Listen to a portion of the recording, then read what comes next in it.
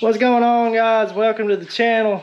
It is hot and I've been needing to get another air conditioning unit for my house, and I picked this one up the other day, and it just so happened that they had tried to drill a hole in the bottom to drain the water out, and it was supposed to hold water, but whatever. I took it apart, and right here's the hole. I pulled the fins out, and there's a little bit hole in the side of that line where the drill bit nicked it.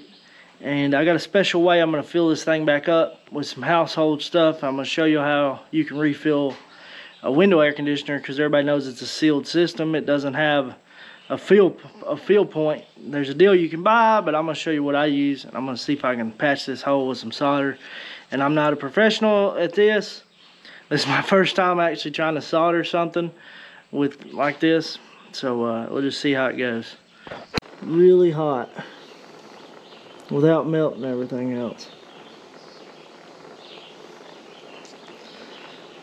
And it should start changing colors. Well, right here's what it looked like. I stuck a piece of a Coke can under there and just kind of drowned the whole line with solder. Like I said, I'm not a professional at this, but whatever, it seems to be on there solid. Hopefully it don't leak, and we'll try and vacuum test it and see if it's got a leak. Alright, so y'all are probably wondering how I'm going to get the Freon back in the air conditioner because it's sealed. So whatever, this is a normal old ice maker line and saddle valve, pierced saddle valve. And whatever, I'm going to clamp it around my AC line. So the best place on this air conditioner I found is right here on this line. Normally I put it around this filter over here, but whatever, I'm going to take this,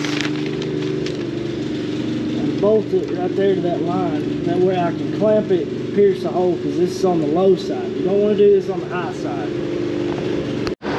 Okay, I got my saddle valve attached on here, and right here is the orifice tube, so I had to go right below it because that was the best place to get to. So hopefully I can screw it in and pierce the line now and have a place to put in some Freon. But yeah, you basically screw this in and it punches a hole. But after you punch this, you can't ever remove this thing because there'll be a hole in the line.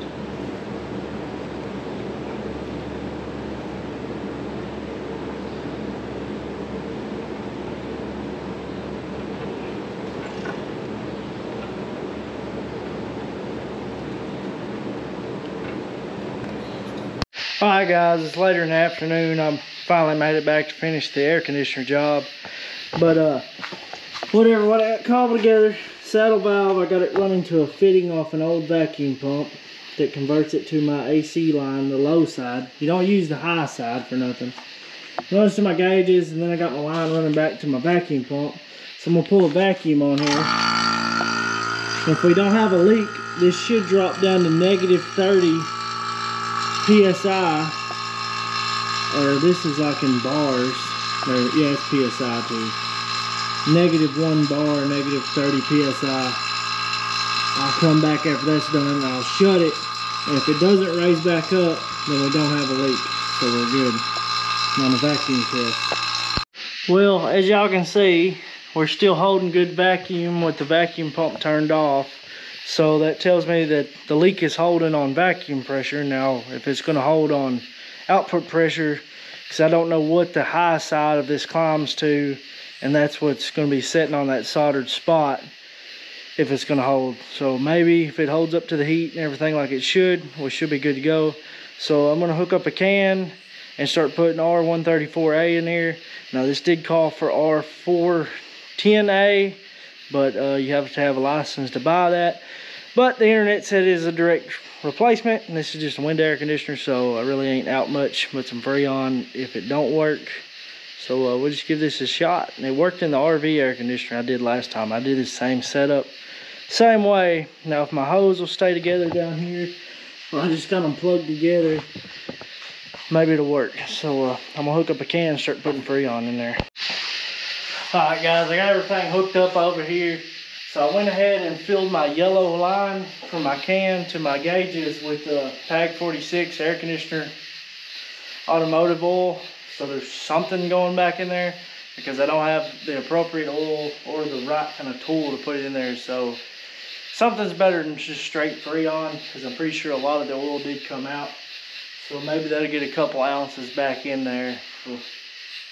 But whatever, I got the unit plugged in because when we get some pressure in it, I'm gonna turn it on so it will pull the low side down. I'm just hoping my hose right here will stay together.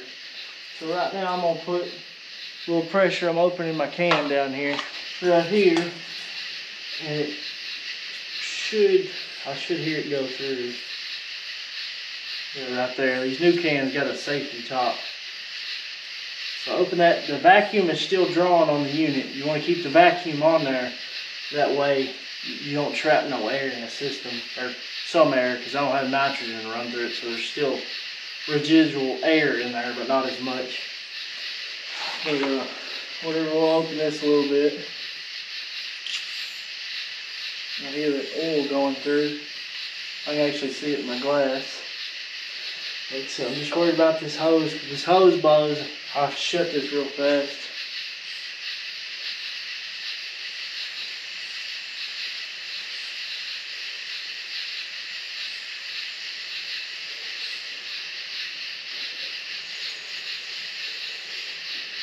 So I'm actually going to turn this upside down, get liquid through. To wash the oil in there.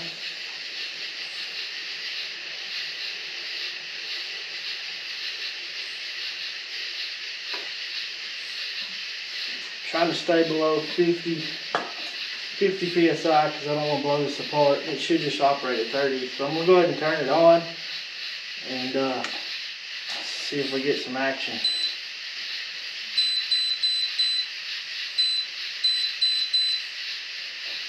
Okay, there we go.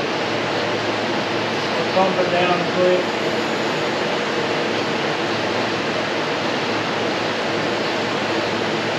I don't want the compressor to cut off at any time before I shut the valve.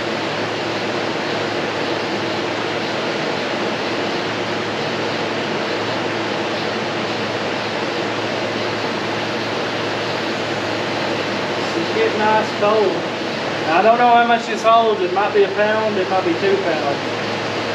But if it's not enough, just don't have a pressure switch so it'll freeze up if it's too low.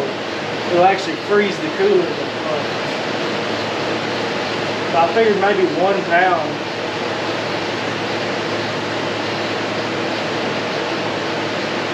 Max. But right now my gauges are froze, so I've let them defrost for a second.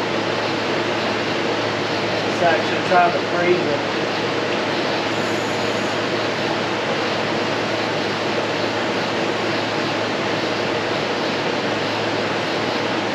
Yeah, it's sucking down. She's blowing ice cold though. The lines are actually frosty over here. Well, you can see that one's still frosty white where I'm putting it in. Okay, so that can ain't empty yet, but it is freaking ice cold.